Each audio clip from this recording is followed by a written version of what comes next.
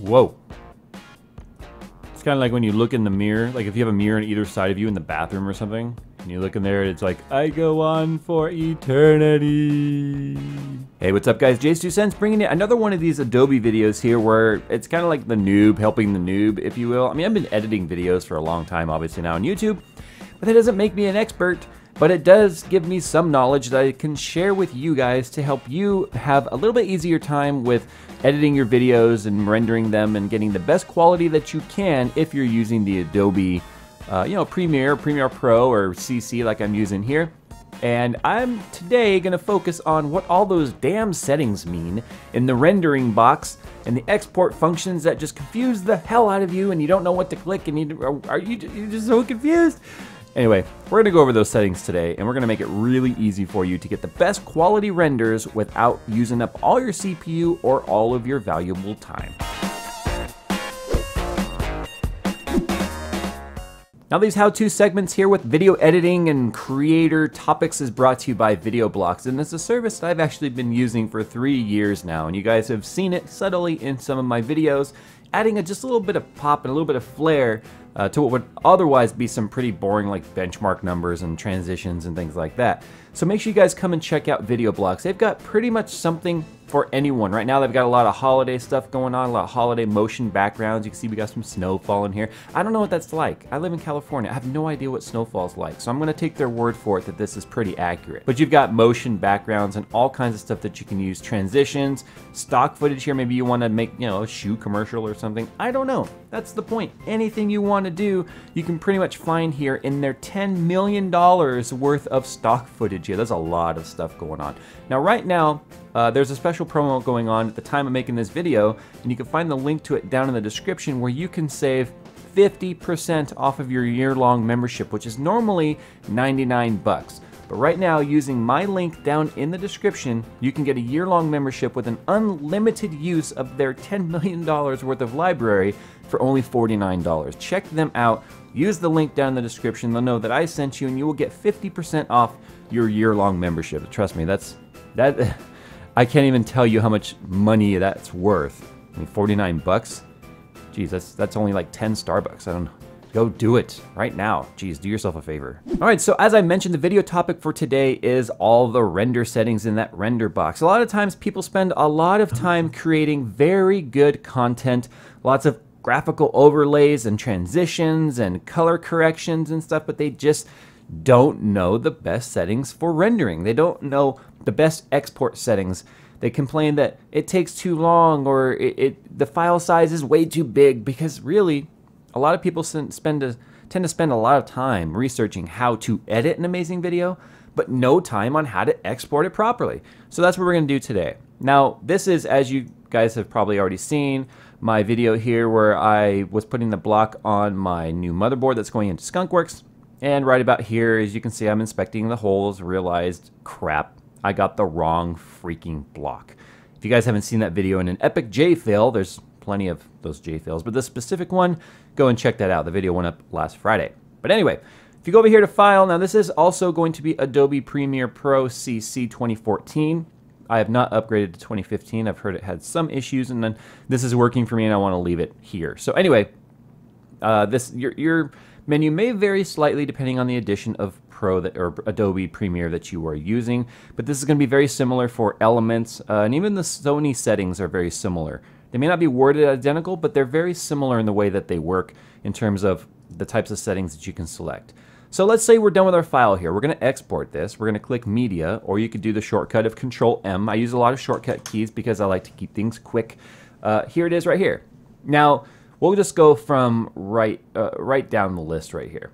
So export settings. If you click Match Sequence Settings, you'll see by default it wants to export to .mp4 because we've got the H.264 encoder going here. By the way, this is the only encoder in the list that I use is H.264. But notice if we click Match Sequence Settings, it changes it to an MPEG. The reason for that is the main track, or the video track 1 on this project, is coming out of my DSLR, which records in an MPEG format. Now we don't want MPEG because MPEG makes huge file formats at a not exactly the greatest quality of encoder. So anyway, we are going to switch that back to H.264. Now preset, match source, high bitrate. The reason why I kind of leave this one going rather than coming down here and selecting, you know, like let's say, because you know down here they've got the YouTube one, right? I think, can you push Y? Yes, okay. So we got some YouTube pre-rendered stuff here, right? YouTube 1080p HD. Now watch this. See how this file size here is set to 1246 megabyte? If I click that, do you see how that went up to 1970 megabytes? The reason for that is if you look here in the video settings, it brought the actual bitrate up to 16 by 16 VBR 1 pass, variable bitrate. Now I like to kind of take control over these settings, and you're just gonna have to take my word for this one or try it out for yourself. I have spent a lot of time checking between the different bit rates all the way up to 50 Mbps to see what the difference is on the file output, but once it's rendered up to YouTube. Now here's the thing, no matter what size you render the file at, YouTube is going to compress the absolute crap out of it. I think you guys have seen that. And the end result of their compressed file is much smaller than 16. So if we left the target bit rate and the max bit rate at 16, which is kind of funny because the bitrate encoding here is VBR, technically would be CBR or constant bitrate if we don't allow it to have any variation here. It's going to be much, much smaller than that because YouTube has millions and millions and probably billions of videos online now, and they don't want to use up all of their server space, so they compress it as small as possible. The point I wanted to make out here was the moment I change anything down here, it's going to switch the preset to custom anyway. So if you just want to click it and forget it, you can be on your way, that's fine. But I don't like to use the pre-rendered or pre-selections here. The presets, I don't like to do that. Now the output name, that's obviously up to you. You have to name that yourself. Here are some files here for my 970 hybrid. We could call this here rendering video. Actually, I spelled that wrong. Video. There we go. Rendering video. Save.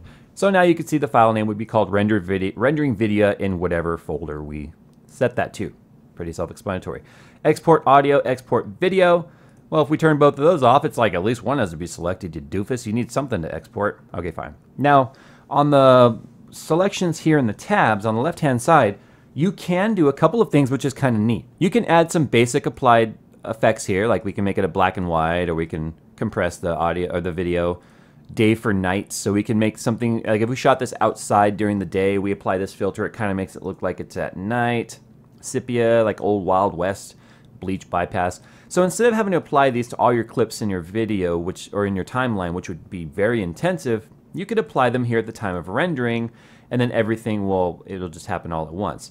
Warm overall, which is nice if you accidentally have a video where you had your white balance way off. Instead of having to apply it to each one of your clips, you could just apply it overall, etc., etc. You can turn that off. Image overlay is very neat. Let's say you want to watermark it. Let's say you've got like a little JayzTwoCents logo or something that you want to put on the video and not have to apply it as an overlay inside of your timeline and not have to take up a whole track with that. You could click this here. You can find your file. So we'll go here to my design elements stuff, which is where I keep a lot of my stuff. It's my Twitch background. And let's say I want to put this, JayzTwoCents logo in there. Bam. We don't want that in the middle of the screen. I mean, unless we're going to watermark it as like a client proof or something. So you can move it, the size of it here. You can make it bigger or smaller by clicking on the size and dragging. You can also move the thing with the offset here for position. Click and drag it left. See that? It goes left when you go left. That's weird, huh? Now right to go down on the y-axis. And there we go. We technically have now a little bit of a watermark. Isn't that neat? That's neat. So instead of having to apply it in our timeline, we can just do it at the time of rendering. That's always neat. I don't really do that, but I should probably start, considering my videos have been getting re-uploaded a lot. Name overlay, that's just if you want to name the file, you can make it whatever you want, basically file output name, rendering video.mp4. So that'd be kind of like a client proof sort of thing. But I assume most of you would probably not be using any of that. This is the part here where most people are going to be interested in. This is the video format here, or video tab here in the export settings. You can match the source, which is awesome. It says right here, automatically sets basic video settings to match sources properties. I mean, you could do that, but whatever. Render at maximum depth. This is the one that tends to really confuse people. Like, maximum depth? I want maximum depth. I want my video to look amazing. Well, guess what? I forgot to mute my phone again. Maximum depth here. This is only used if you were going to be rendering something with high bit, like say something like 32-bit, and you're compressing it down. And what that basically means is that most cameras these days, guys, are not using anything higher than 8-bit. Even a camera that has 10-bit, like a DSLR or some sort of a professional video camera, is going to be like a 10-bit camera. 32-bit, we're talking like Sony Red Epic or something like that.